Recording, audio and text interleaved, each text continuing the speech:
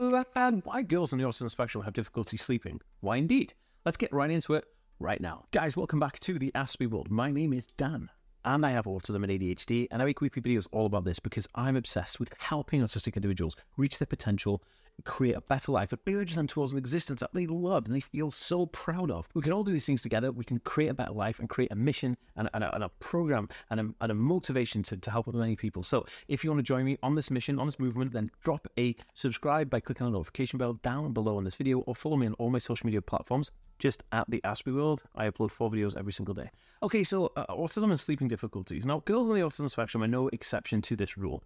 Autism comes with a bunch of other stuff. Autism creates the ability for your mind to run at 1,000 miles an hour. If your mind is going at 1,000 miles an hour, how on earth are you ever going to keep up, right?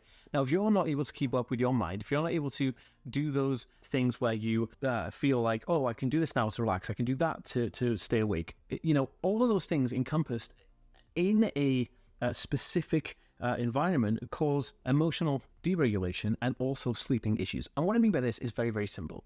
If you're a female on the autism spectrum and you are trying to be the most productive in your day, you're going around your day and you are just killing it. You're doing all these tasks, your mind is active, and you're keeping that dopamine high, just going through these tasks, and you manage to do all your lists and using all these hacks and using these apps to get through everything.